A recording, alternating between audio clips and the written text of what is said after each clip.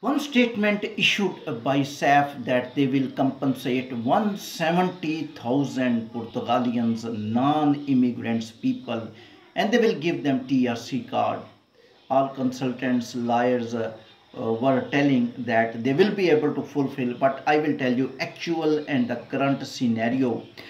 Now today, if think July end is there, now August is going to start. August, September, October, November, December. So 5 months left. And October the SAF will change into AIMA. Multiple departments will work. And currently they decided to finish the backlog of 2022 in October. But now if I count the months, August, September, October, 3 months left. If the 3 months left, within 3 months, now January, first of all I will talk about January emails are going on. They did not send the second email.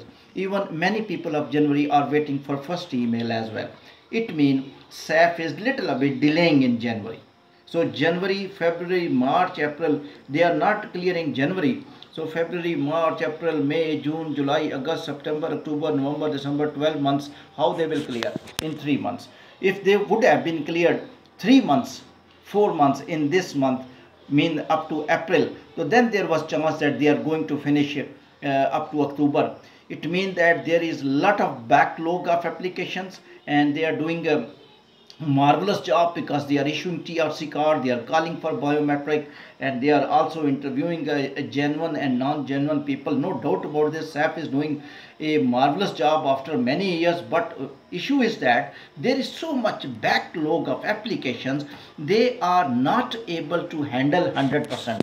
So their commitment of 170,000 up to October, according to my opinion, may not fulfill, but may be fulfilled in December. Look here, October, November, December, 2 months more. So it will depend upon the speed in coming week. So in coming week, if they will start sending the second email of the January, then we will be able to assess they are going to clear the backlog of applications very soon. Thank you very much.